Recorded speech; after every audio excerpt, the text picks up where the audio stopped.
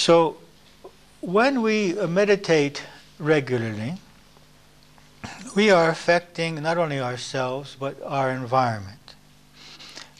Now, I don't know if I mentioned to you the 100th monkey effect, which was an experiment which they did in the Japanese islands, in which they were giving monkeys potatoes.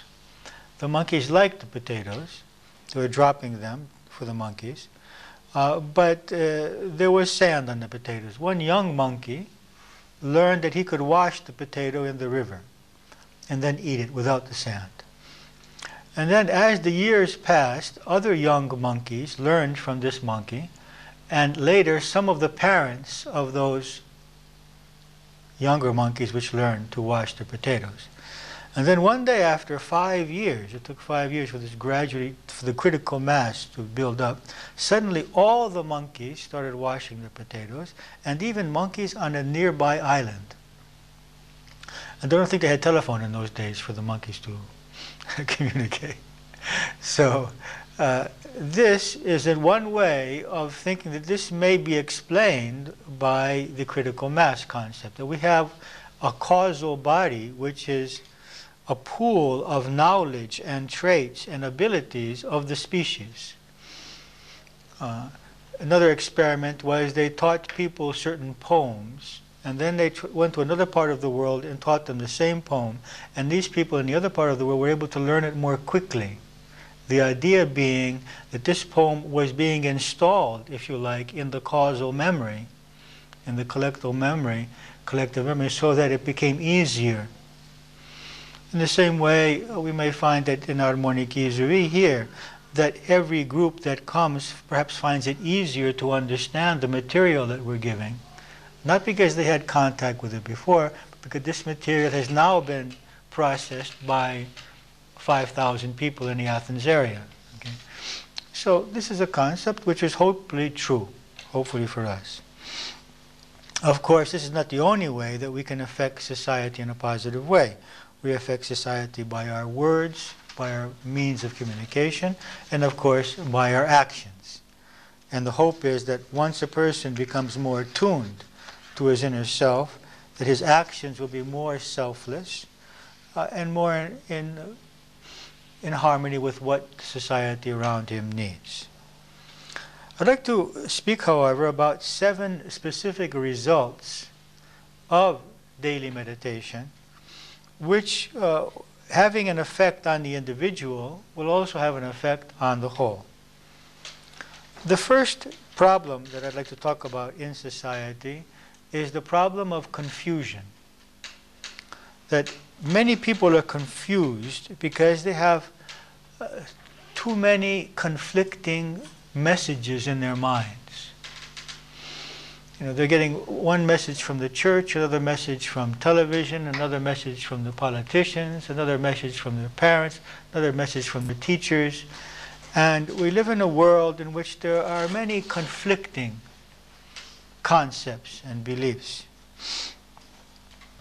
The result is that most people don't stop to think about what they really believe, and they're just this mixture, this combination of programmings which have gone into the subconscious mind from parents, from teachers, from television, from all the other media. This causes people to be less effective in their lives. This confusion undermines people's health and undermines their concentration and their clarity of mind. So that we have, whatever role a person is in, he's not able to fulfill that role, to perform that role in a very effective or positive way, whether it be a religious leader or a political leader or a teacher at school or a parent bringing up the children. There is so much confusion and false, I would say, value system, wrong value systems in these people's minds, that they are unable to really help the people that they are supposedly in a position to help.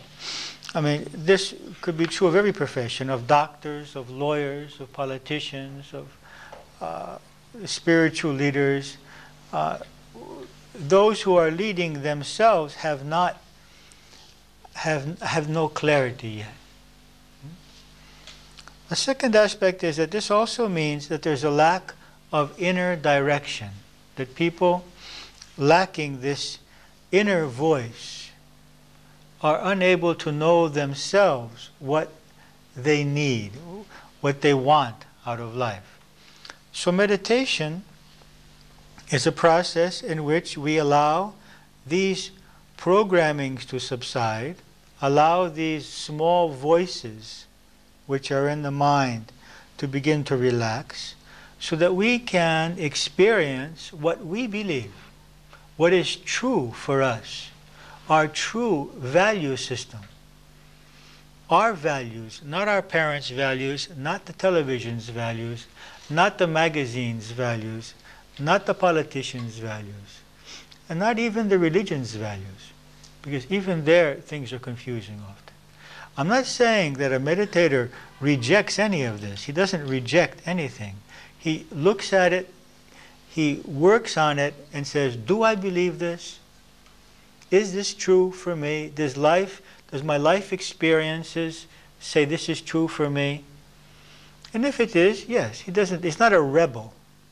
He's not against anything, but he just thinks.